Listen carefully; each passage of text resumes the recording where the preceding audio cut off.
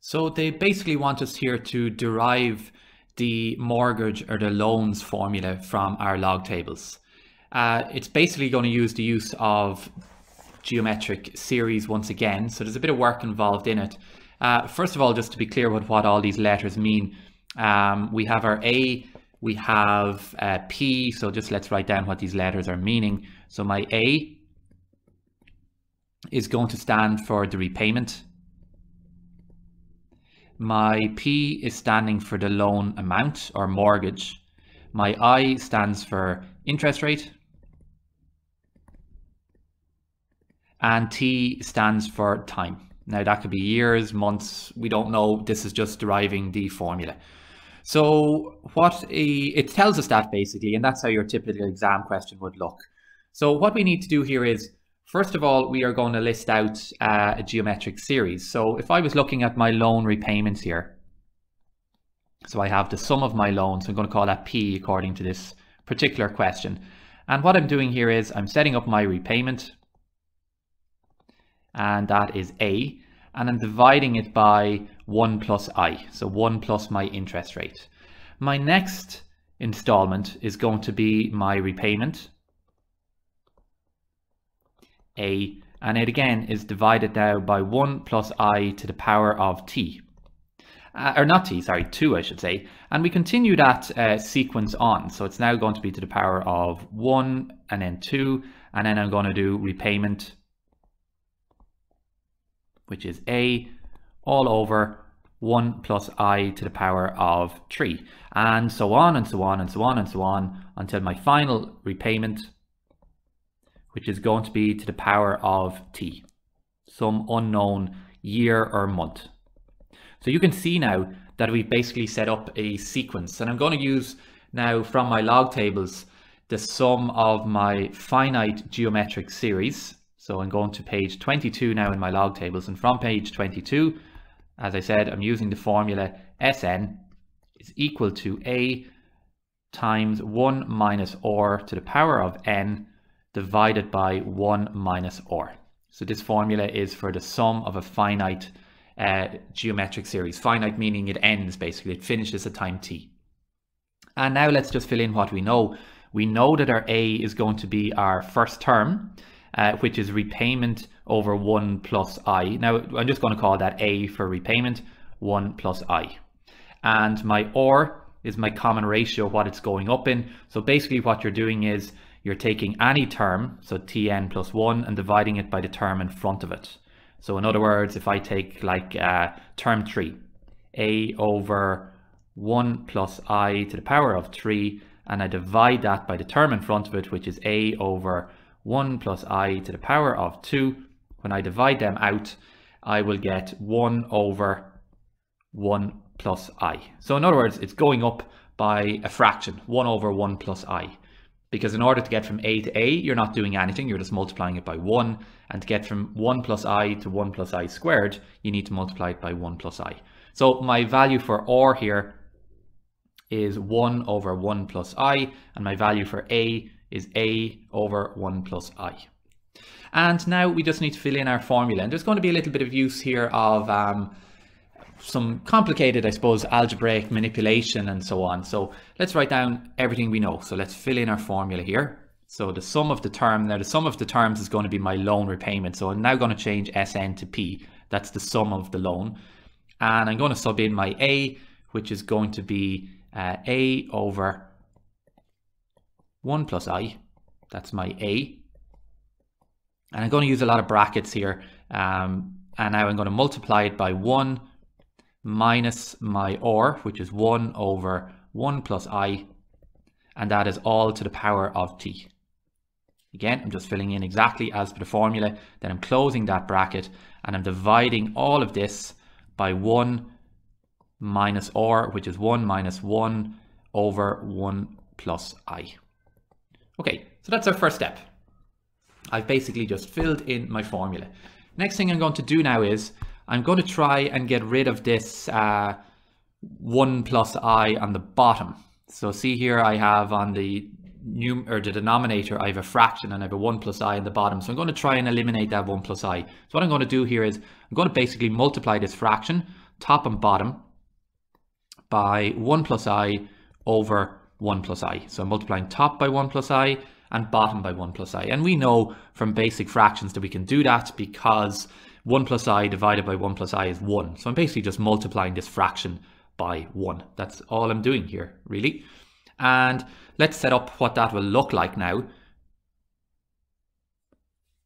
So my new loan repayment is going to be payment is equal to, and I'm now going to multiply this by 1 plus I on the top, and it's been multiplied now by A over 1 plus I times my 1 minus 1 over 1 plus I all to the power of t, close my bracket, and on the bottom of my fraction I'm also multiplying it by 1 plus I, because if I do it to the top I must do it to the bottom. I have to keep it equivalent, and I'm multiplying that then by 1 minus 1 over 1 plus I.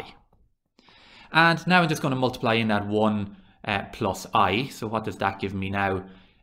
So on the top you can see here hopefully that this 1 plus I is now going to cancel with this 1 plus I that's over the, or beneath the A. So on the top line, or the numerator, I'm going to have loan is equal to A times 1 minus 1 over 1 plus I to the power of t. So that 1 plus I and the 1 plus I will cancel. On the bottom now I need to multiply in this 1 plus I into the bracket. So I need to multiply it by both terms. So the 1 plus I multiplied by the 1 is giving me 1 plus I. And then when I multiply the 1 plus I by the 1 over 1 plus I, the 1 plus I in the bottom will cancel with the 1 plus I in the top. So that will just give me minus 1. Now, just to be clear, just to maybe stop for a second, just make sure that on the top, you only have to multiply the 1 plus I into the first bracket, because it's like, let's say something simple like this, 2 multiplied by x multiplied by 4. You only need to multiply the 2 into one of the values, whether it's the 2 or the 4. You don't need to multiply it into both of them. So like this here would become 8x.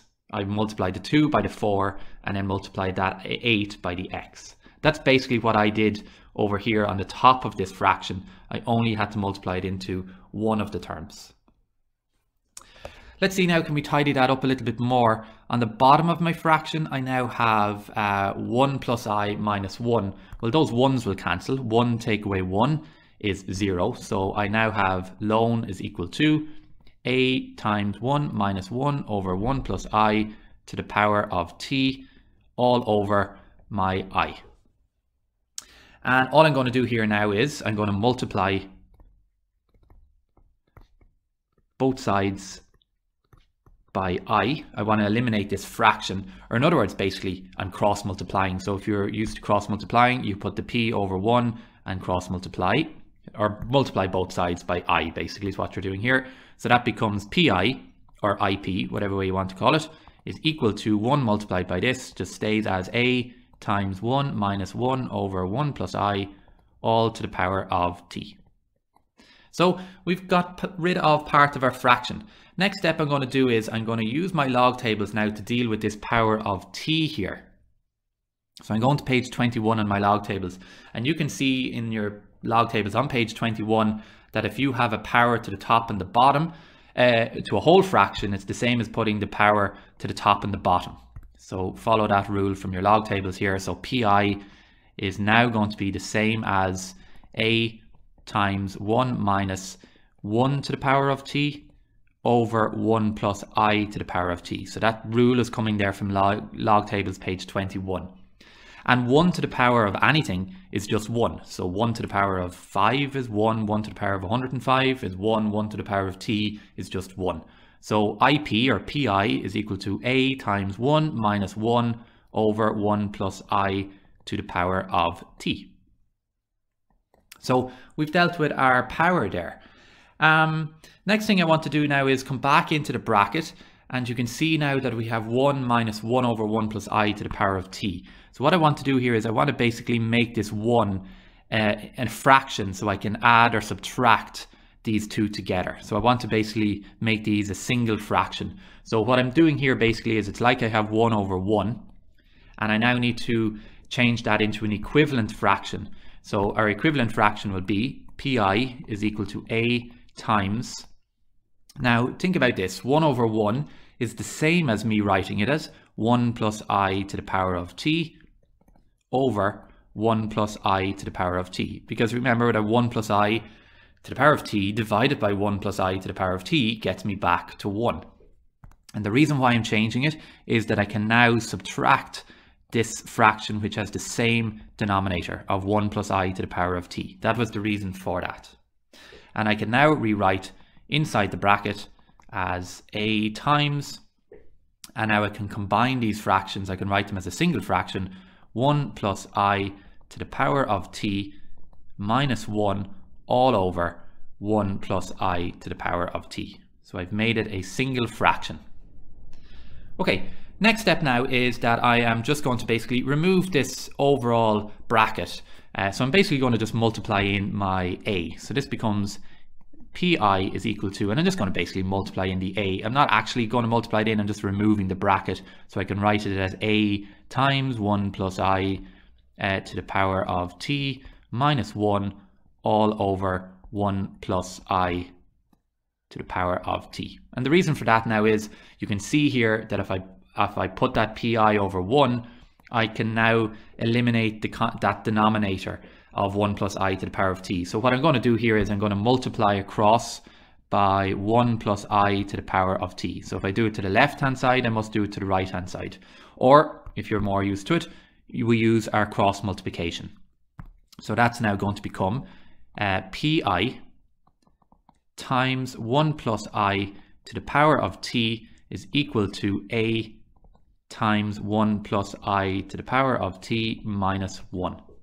Again, maybe just scroll back up to the start of the video and have a look at the formula that we're trying to work to. You can see that we're practically there. We want our formula to be a is equal to. So all I have to do here now in order to get a on its own is divide across by that 1 plus I to the power of t minus 1. So that means that a is equal to pi 1 plus I to the power of t all over, and as I said, we're dividing across by 1 plus I to the power of t minus 1. So we're dividing both sides by that. And again, look at the question at the start. We're very close to it. All we have to do now is factorize out that p. And if it helps, think of an example like this, like 2x over y. That's the same as I can factorize out that 2 to become 2 times x over y. That's the same thing, because 2 over 1, top by top, bottom by bottom, gets me back to 2x over y. So all I'm going to do here is I'm going to factorize out that p. So if I factorize out that p, it becomes p times I times 1 plus I to the power of t all over, but I'm not putting the p as part of the fraction because that's the way they wanted the formula to be written. Minus 1 is equal to a. And if we come back now and look at our formula at the start of the question, that is the way they wanted the question to be written. They've just put it in the alternative order. You can also have it as a is equal to p times I 1 plus I to the power of t over 1 plus I to the power of t minus 1. Okay, so that is the deriving of our formula for the loans and mortgages. Thank you for watching another tutorial video from Tulla Maths. Make sure and subscribe.